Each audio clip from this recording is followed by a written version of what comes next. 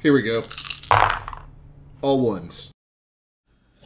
Okay, today we're going to make an Alfredo sauce, Cajun style. You'll need chicken. I've seasoned this chicken in Blacken seasoning. You'll need some garlic. I usually use 5 to however many I have in there right now. Andouille sausage, which I've cut into buttons and quartered. Tasso, which I've chopped up really small pieces. Tasso's a Cajun seasoned ham made from a pork shoulder, not a pork leg. Heavy whipping cream. Cajun seasoning. Salt, but if you're using Tony Chachere's Creole seasoning and not your homemade like I do, don't put the salt in because Tony Chachere's has a lot. Parsley, I usually use fresh parsley, but I'm out. Trinity is 1 onion, 1 bell pepper, and I use 2 celery stalks in here that I cut really, really tiny. You kind of see how small that is. You'll need Parmesan cheese. I think that is 6 ounces of cheese. Alright, so we have a skillet over here with some oil that's heated up. I'm going to throw my chicken in.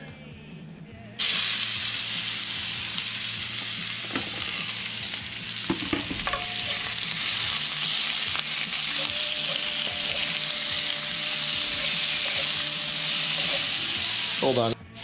Alright, now I got 2 hands on this.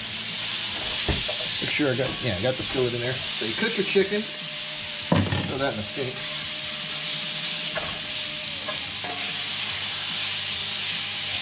Get it going really good. Make sure you cook your chicken all the way through. You don't want that chicken funk.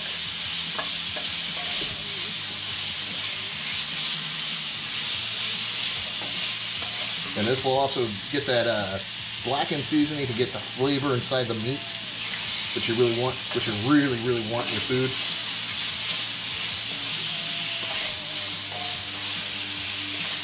Alright, I'm going to let this cook and I'll come back to you guys.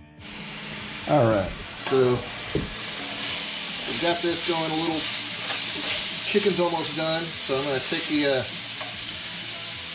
Tasso and the andouille sausage, throw that in there. Man, if we had smell-o-vision right now, you would be dying.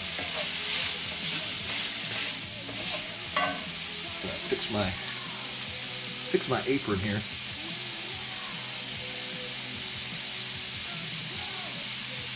Alright. So you really just want enough. The Tasso and the andouille are already cooked, so you just kind of release their oils a little bit, get that flavor out of them. So you don't really need to cook them all that much. And they'll cook more inside the sauce itself.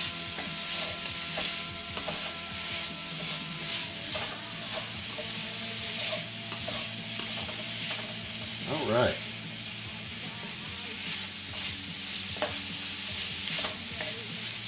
We're just about there.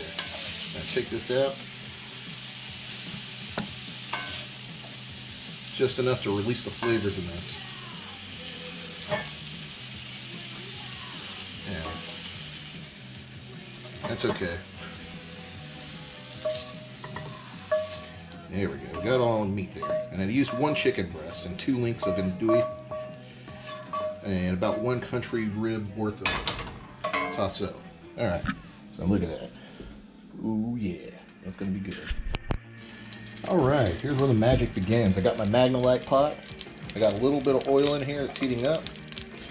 What I'm going to do now is I'm going to go over here, take the Trinity, throw that in there. We're going to be cooking this one quite a bit.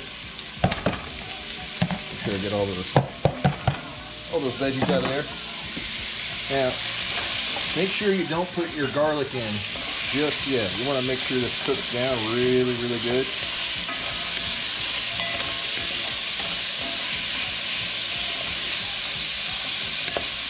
I like these Magnolites. They're aluminum, so they don't need to be seasoned, and they retain heat like a cast iron. And no, they are not poisonous. That is a urban legend. This one I time traveled back to the 1960s to get.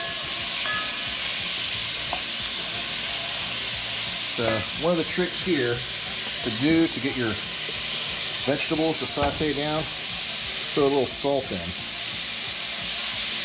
This will help all the vegetables kind of cook down a little better, get more translucent.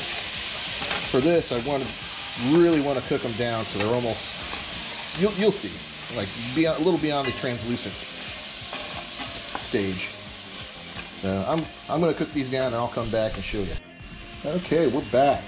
You can see the vegetables in there, or Trinity is getting cooked down pretty good. So right before it's done, what you want to do is you add your garlic over here. And I got a little garlic press that I like to use. So why you do this is so you don't burn your garlic. If you burn your garlic, it gets bitter, and you don't want that in your food.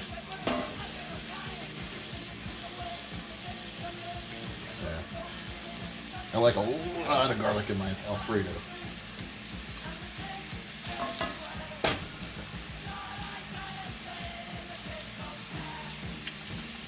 There we go. That's a ton of garlic.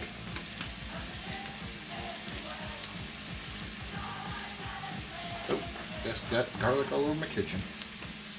All right. So over here. Now you start cooking this down until you really start smelling the garlic. That's when you know it's done. This is about where all the magic starts happening.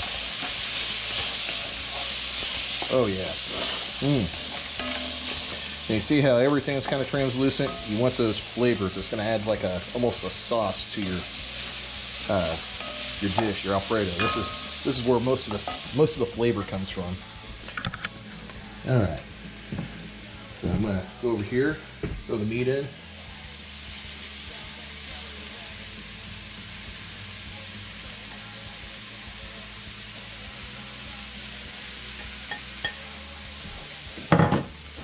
Mix that up a bit. See what that looks like. That's the Tasso and andouille sausage and chicken. Man, this just smells so good. Once you really get that mixed together, well, you put in your whipping cream. Heavy cream. I like to use the heavy whipping cream. You can use any kind of cream, really. Just gotta. Man, I should have. Can't open this. There we go. Over here, I'm going to turn down the heat. I have it on a medium heat right now.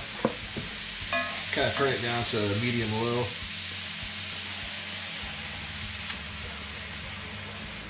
You really see how thick that heavy cream is. That's really going to add a lot to your Alfredo. You make sure it mixes around, get some of that Blacken seasoning off the chicken in there. So really get it mixed up.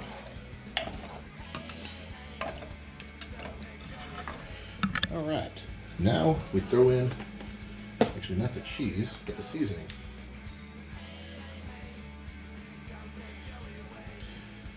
Cajuns don't do unseasoned food. Matter of fact, I'm going to throw a little bit more of my Cajun seasoning in there.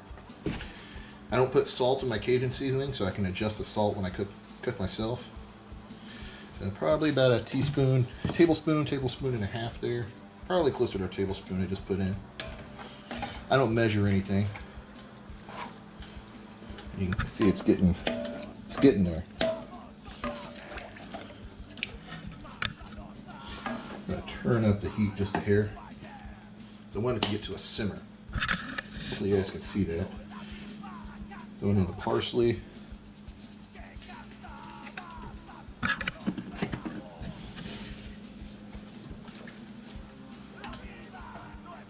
So a lot of Italian food does pop up in Cajun and Creole cooking. There's quite a Italian population in Louisiana, in the Cajun country. So there's a lot of Italian influence in a lot of the foods. There's also a lot of German influence too. So I got this stirred up pretty good. Now I'm going to add the Parmesan. This is what makes the sauce right here. I should have got the plastic out before I started this video.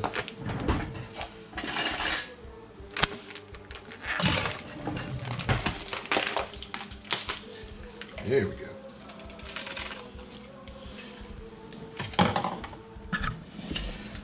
Alright, this, see how it's almost it's already turned pink from the spices I put in there. Now we want to melt this cheese, and our Alfredo sauce is done.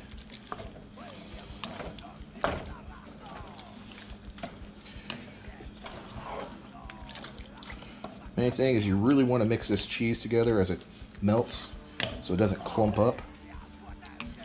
So you got to stir it quite a bit. I'm going to turn the heat back up to medium really good. I think I hit that a little too soon and dropped the temperature on this.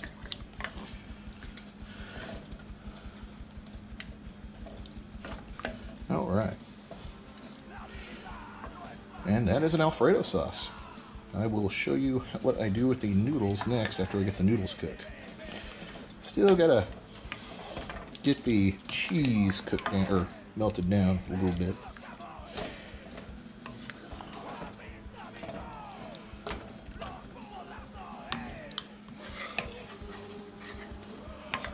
Yeah, the biggest trick is not to let your cheese clump up.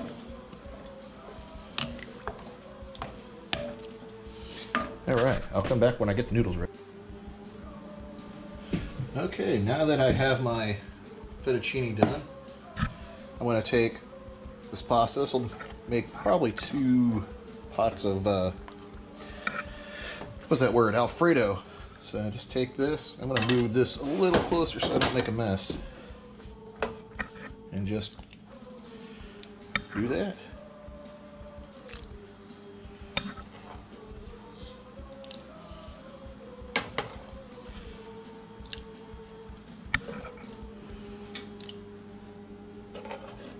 I think that'll probably do it. You can use any kind of pasta you want. I just like fettuccine for Alfredo because it really sticks to the noodles. Just mix it up. If you don't have enough sauce, just put more in. Oh yeah, that's gonna be plenty of sauce. Alright, after I get this mixed up, I'll come back and show you. And there we go. We got chicken andouille and Tasso Alfredo.